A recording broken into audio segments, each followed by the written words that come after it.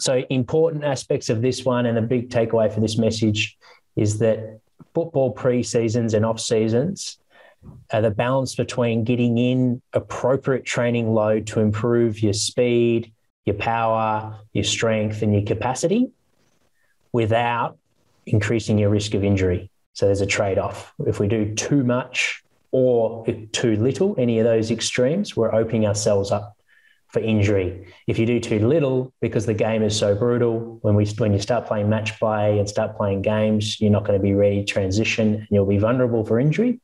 And if you do too much, you might not time your run and you either mentally burn out around April, or you physically overload your body to the point where you get an overload type injury. So there is a sweet spot, and listening to your body is really, really important.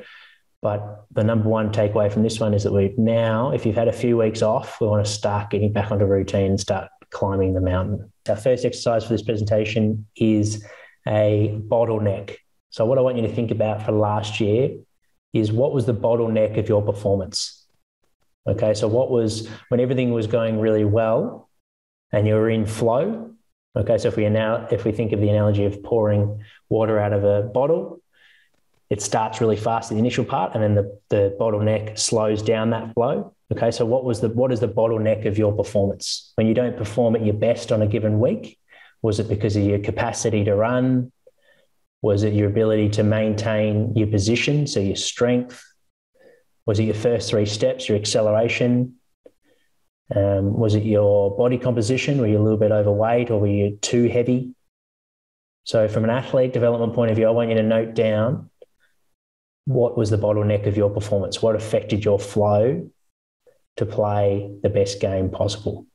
Focusing on your strength. So that slide before was obviously a little bit more around making you well-rounded, because football does demand a lot of different aspects of you to play good footy after week. You need to be fit, you need to be fast, you need to be strong, you've got to be agile, you've got to be all the things that is required on the body. So that's focusing on your weaknesses. This is focusing on your strengths, this slide.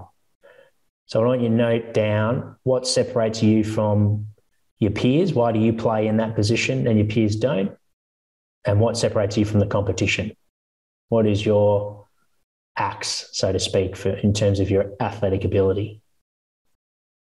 So a focus for you Get Better Plan at this time of year is note down one area that you think will help you widen your bottleneck, increase the bottleneck. So if it's something that's really limiting your game, it might be the reason why every part of your game is a strong suit, and you're getting picked. You would get picked in the side, but you're not playing in a certain position that you want to play because of that bottleneck. Or it might be you might be playing the reserves because of the bottleneck, or you might play one good game, but then you don't play back-to-back performances because of your bottleneck. So note down what's an area this off-season, pre-season, that you're going to focus on to improve this bottleneck of your game.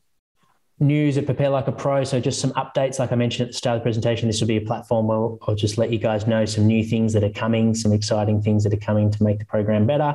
So all our coaches currently are Melbourne Victorian based, but we've got a coach coming on board from Adelaide, a coach coming on board from Sydney, and a coach coming on from Perth. So hopefully the next few weeks, we'll sign those guys up and they'll be set up to work with athletes around the country, which is exciting. Looking to try and get a coach in every state, so everyone can work with a Prepare Like a Pro coach in each state.